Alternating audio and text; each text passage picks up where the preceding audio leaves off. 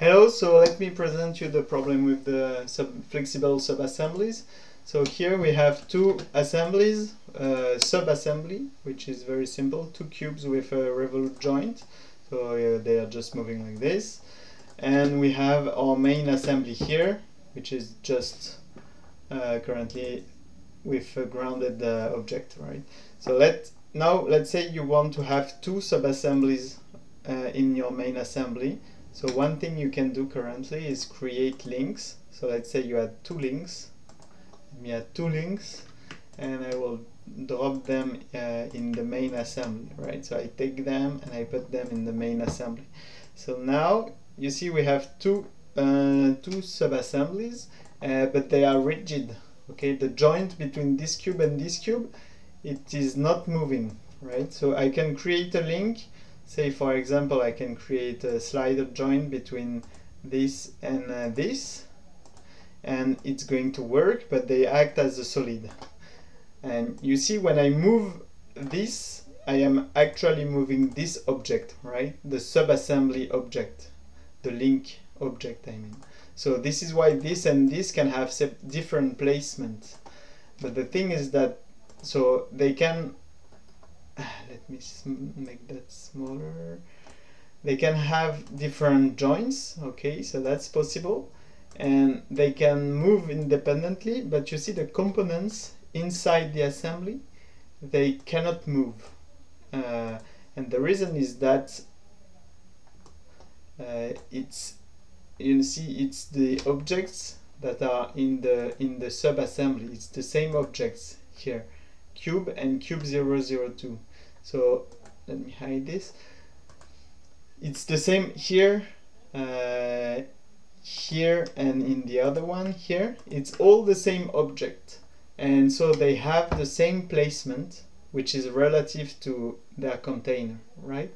So this cube can move, but it's actually the same as moving the sub-assembly cube, right? So if I move the original cube, so this is the sub-assembly, right? This is the sub-assembly. And if I move the cube, you see they all move because the placement of the object is changing, and it's the same object, so they all move together. So it is currently not possible to have this cube and this cube to behave differently, right? So they must have currently the same placement. So if you want to have a flexible sub-assembly, then you probably want a way to have the joint, the revolute joint here, move independently to this one.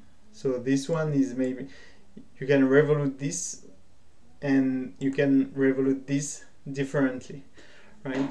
So now how can we do it, right? So there are several possibilities. The first possibility is to use links with copy on change properties, and the idea is that, so it's the idea is that the placement of the cube would be defined in the sub-assembly object. So here we would have a list of placement basically, and one placement for each component, and it would be stored in the sub-assembly object. And the idea would be that the placement of the cube would be referencing the property in the assembly object, right?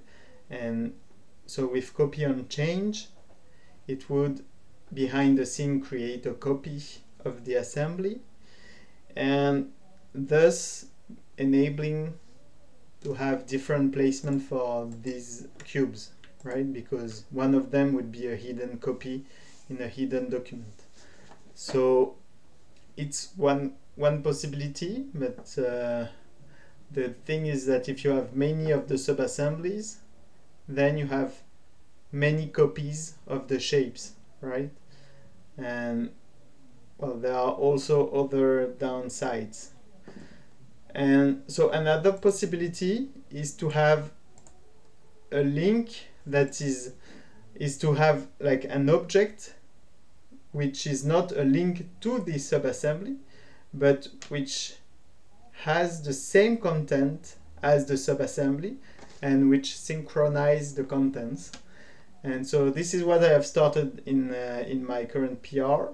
So I can show you how it works. So here we have the two statics, right, links, which are here you see with the white arrow.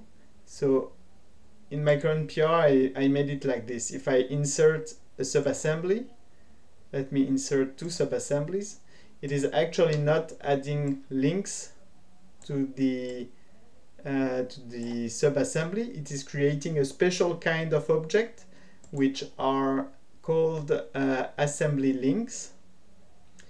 So assembly link is not a app link, so it's not an app link. It is sharing a property like this, like you have the linked object, so it's linking to the assembly, to the subassembly here, but it is actually not an app link like this, right? It's just a part. Actually, it's an app part, and the idea is that this app part is synchronizing the content with the original subassembly, right? So let me hide those for now. So yeah, so the idea is that you see cube and cube, they are links to these cubes. Okay, so this is a link to this, and this is a link to this. And the idea is that the assembly link, when it is recomputed, it will synchronize, make sure that we are still synchronized with the subassembly, to have always the same components inside, right? Okay, so now with this concept, you see because these are not the same objects as these, because they are links, they can have different placements. So it is possible to turn them into flexible. So you see the assembly link has a property called rigid, and you can right click and turn flexible. And in this case, so now it's still moving as one, but because it's not grounded. But if I add one joint between this and this, then if I move like this, it's the slider. But if I move like this, you see I have the revolve joint that moves, and you see between the two subassemblies they are different now. And the reason is, yeah, again, it's not the same object. You see in the other subassembly object, it's not the same links, it's other links, cube 5, cube 6, while here it's cube 3, cube 4. And so they can have different placements. So this one, I can also turn it to flexible, and they can have different status. This one can be rigid, the other one flexible, but I can turn this one flexible as well. And now the idea is that if I also connect it to the ground, because if it's not grounded, then it cannot move, they can behave differently. So this one can be here, and this one can be here, and you see that you have two flexible subassemblies, right? So the downside of this approach is that we are creating a new type of object, which are here like the assembly links, and this, well, this causes like fragmentation, right? We have more different type of objects, so it's not ideal. So a third possibility that I can see is that we create not a new type of object, but we create a new property in app links, and if it is enabled, like it could be called something like link children or something like this.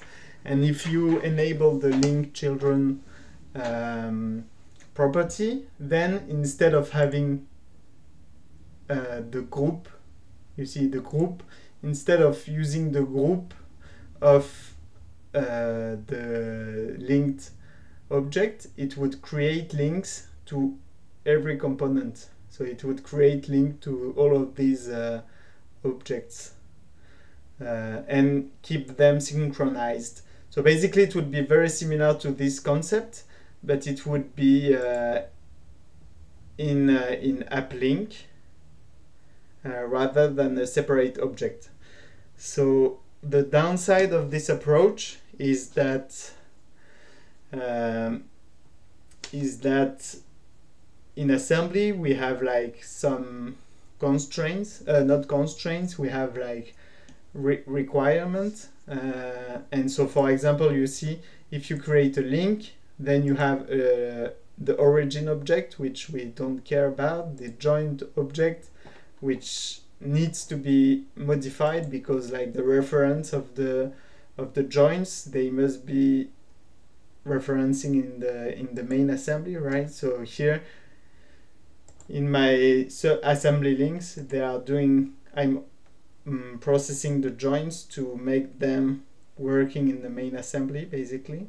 And if the assembly is rigid, so if I change this to rigid, then you see it's we don't even need the group object, so it's not here.